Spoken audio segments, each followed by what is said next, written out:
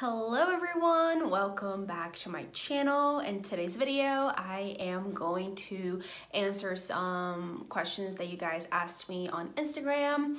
If you don't follow me on Instagram, make sure you do, because I'm always like on my stories and I'm always like asking you guys to ask me questions so I can answer them either on the stories or here on YouTube.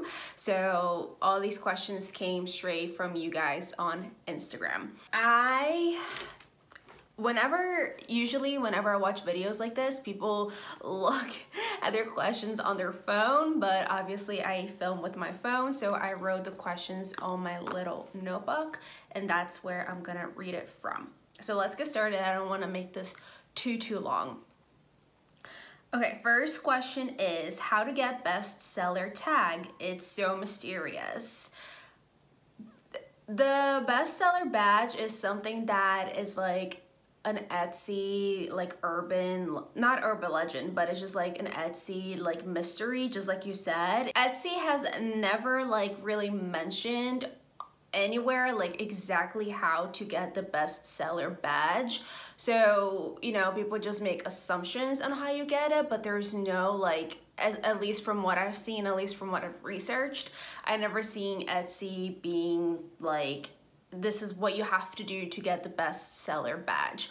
But from our experience and from what I've read, because to answer this question, I just like went on Etsy community and see what other people were saying because I was curious. But from what we know and from what we've seen, the bestseller badge is something that you get if you have a bestseller in a specific category in a certain amount of time.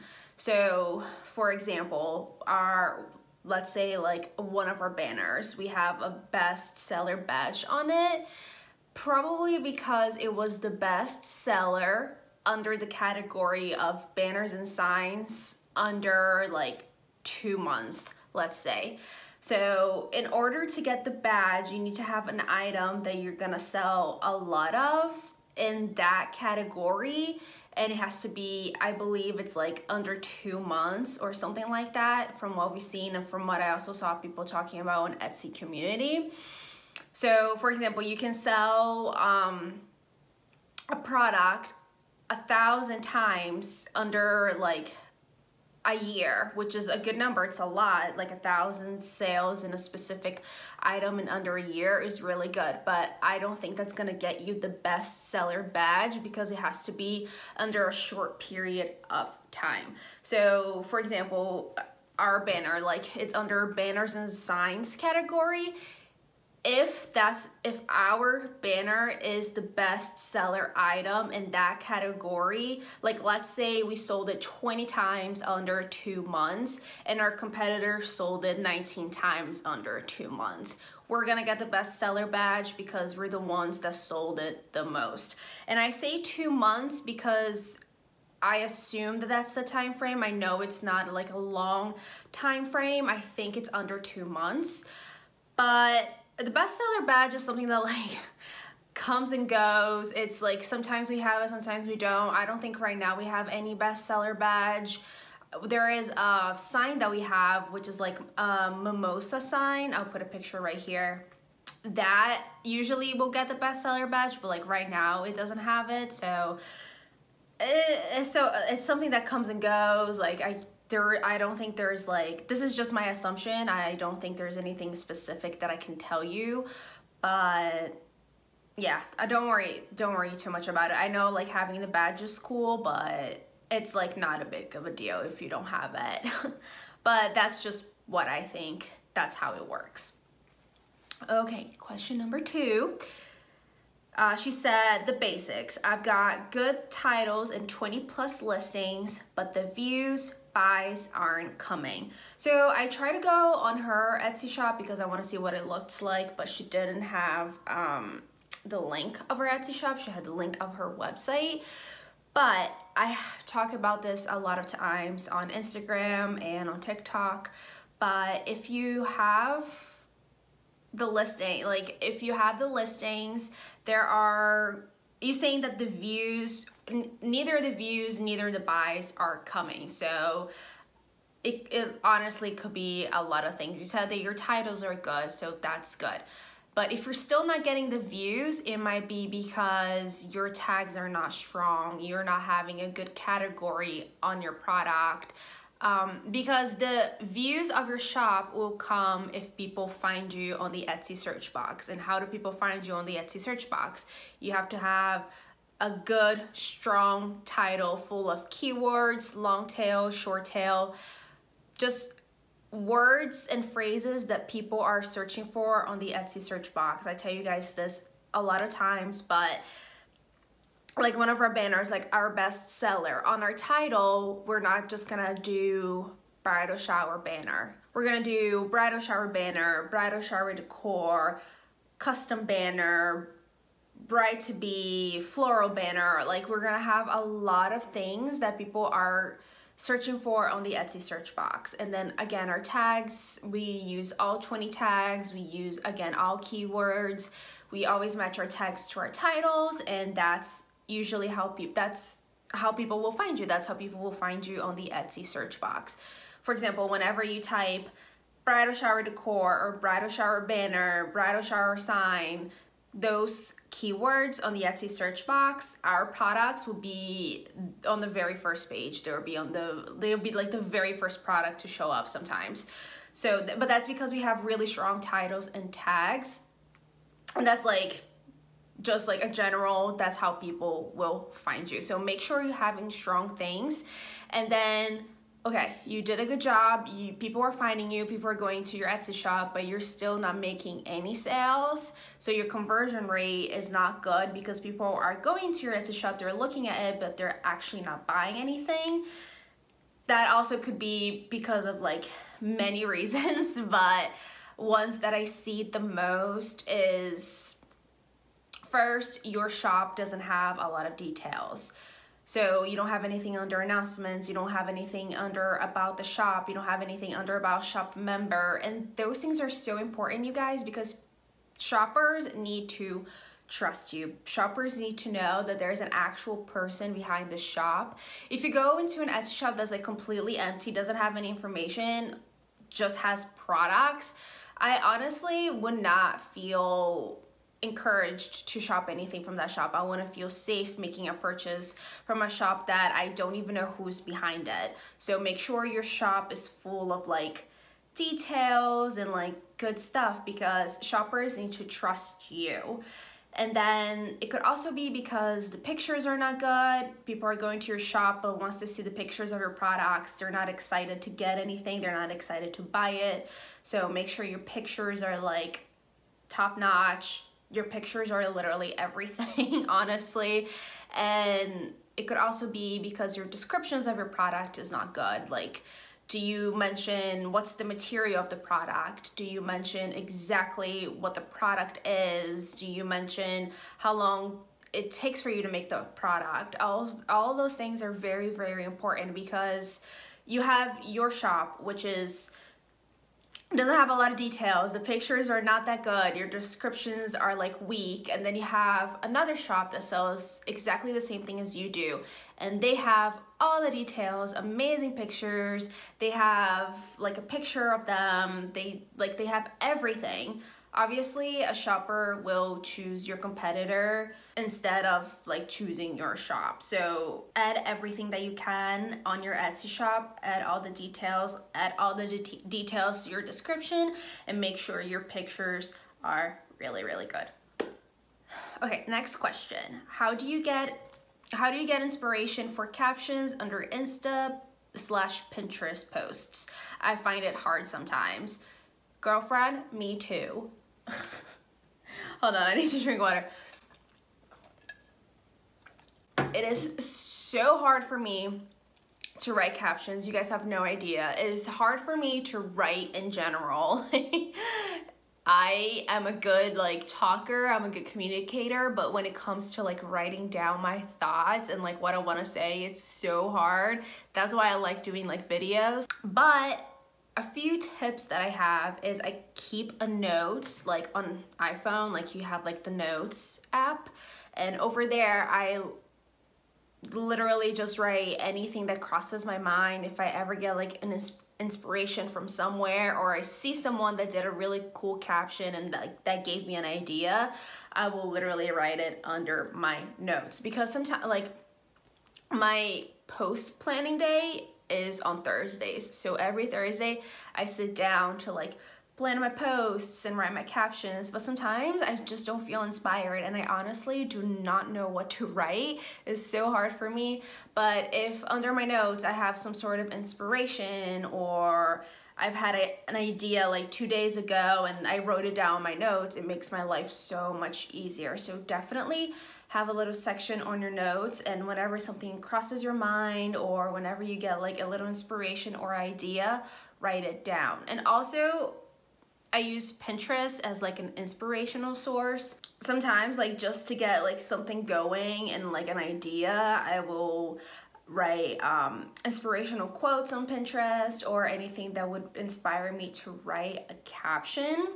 And also another idea that I just thought about is, if you follow people, I'm assuming you're asking this for your Etsy shops, Instagram. If you follow any other Etsy shops that on Instagram that you like their captions, you like their ideas, you like the way they structure it, make sure you save some of their posts. Obviously don't copy their captions, but just use them as an inspiration and use them as like a resource. So anytime you see a really good post with a really good caption, save it on Instagram so you can look back at it later. I save posts all the time from other people. Whenever I need like pictures ideas or caption ideas, I look back at like my saved posts, and that helps me so much.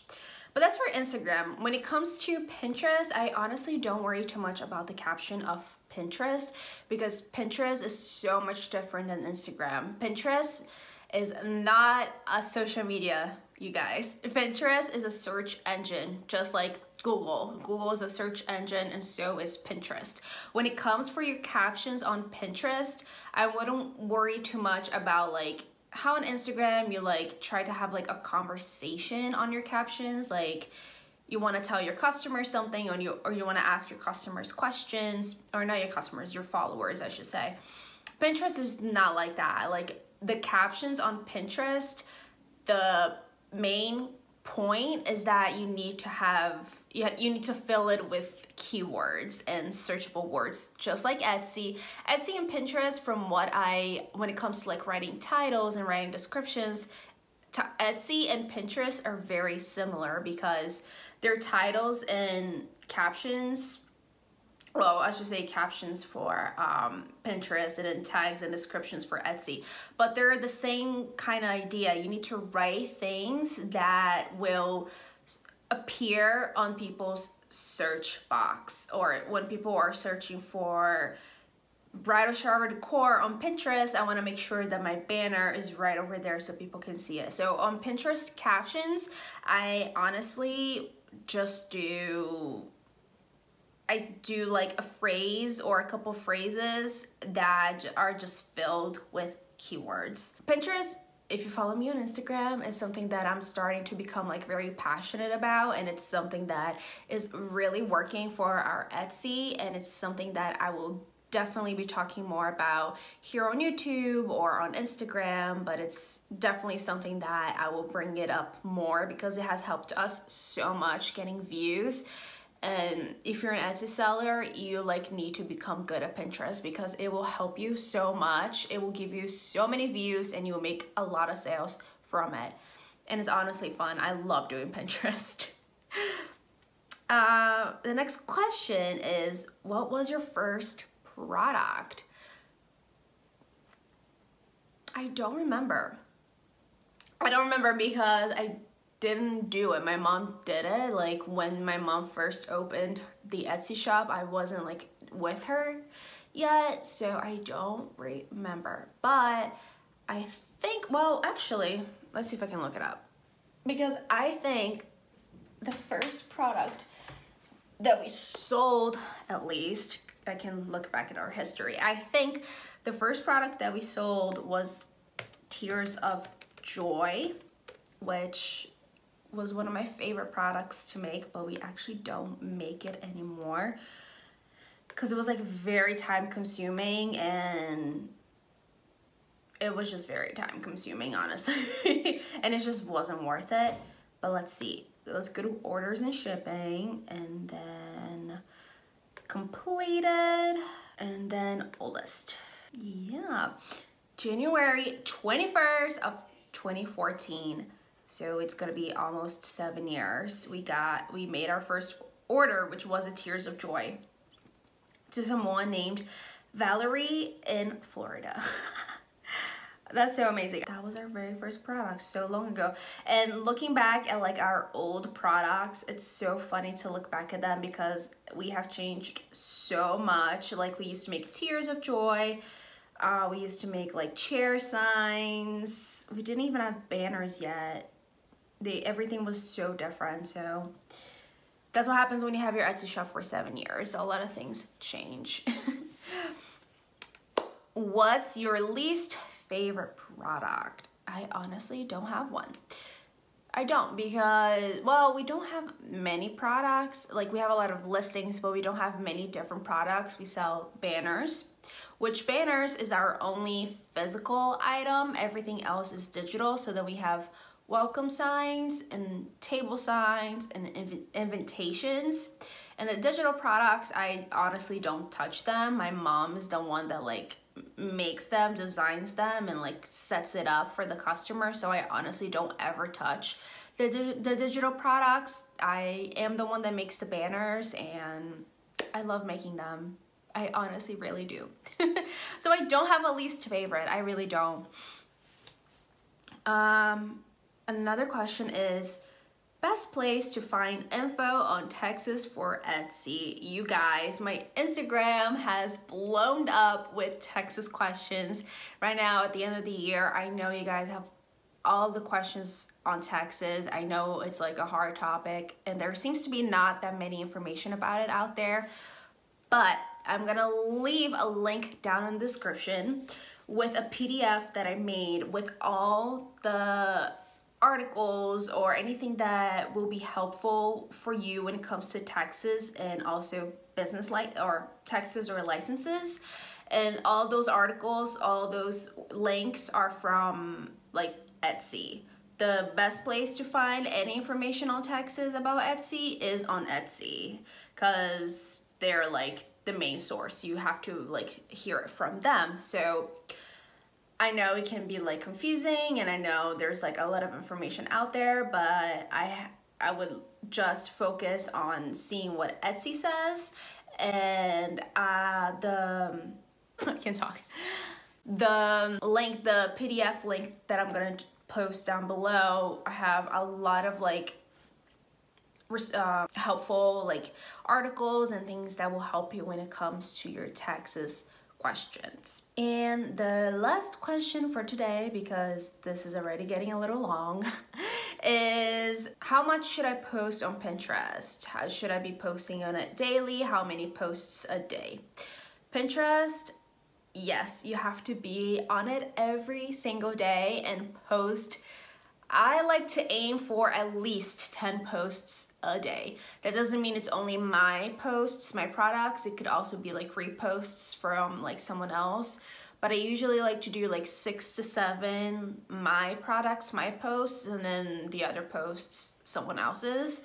But Pinterest is like a search engine that likes people that are very, very active on the platform. Like in the past, when I didn't understand anything about Pinterest, I used to like once a week, I used like, I don't know, like on a Friday, I used to do like 25 posts and then think it was good because like, oh, 25 posts will get me by like for the whole week. But then I would just do it on Friday and then I'll never go back to it until like the next Friday, and then again do 25 posts. And I wish Pinterest worked like that, but it does not. You need to just go on it every single day and do posts every single day on Pinterest. Now, I know it's very exhausting to go on it every single day. We don't have time to do that. So I really recommend that you guys do Tailwind. This is something that I have just started, and it has helped me so much. So once a month on the first Tuesday of the month, I sit down literally the whole day, because it takes the whole day, but at least it's only once a month, I will sit down for the whole day and literally plan and make and write every single post, and then I will schedule them. And then once I schedule them, Tailwind will post them for me. So as we're speaking right now, I have posts going up on Pinterest because of Tailwind. Tailwind, I believe it's $14 a month, but if you try it, you have 100. You can try it for free at first, and then you have 100 posts that you can do, and then after you go over 100, you have to pay. But I think it's worth it, you guys. Like I said, Pinterest is so helpful for Etsy sellers, and $14 a month, it adds up, but if it's gonna bring you sales, then it's 100% worth it. So that's it, you guys. I hope you guys liked it.